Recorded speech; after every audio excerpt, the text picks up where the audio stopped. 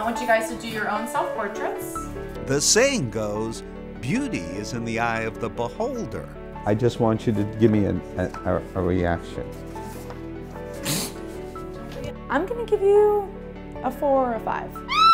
Not quite what I was expecting for this masterpiece. How unique are your classes compared to other private art classes? Sure. I think a big thing is that myself included and most of my staff have chosen to teach art to children. I was just going to ask actually the difference between a portrait and a self-portrait, but I think Mr. G can probably answer that for us, actually. The portrait, you have to draw someone else, and a self-portrait, you have to draw yourself. I was going to say that.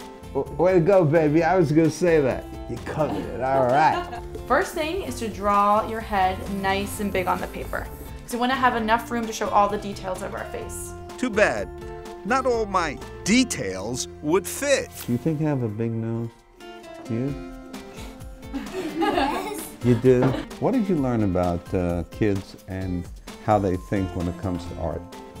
Well, the biggest thing is that, there's different levels that kids go through, but every kid's a little bit different and you have to tailor it to them. She makes sure every student can succeed.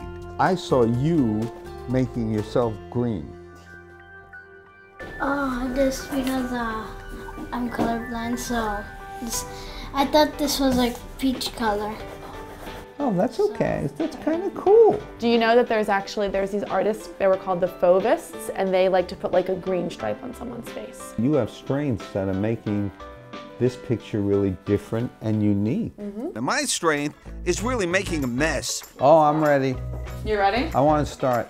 Can I borrow the blue? You guys are doing good. Thank you. What do you like about it? It looks artistic. We're building up just their ability to be okay with making a mistake and learning from it. The best part, it can all come to you. We come to the students' homes, and that's great for an intimate relationship with the kids, but also it's easy on the parents. And this was really a heck of a lot of fun.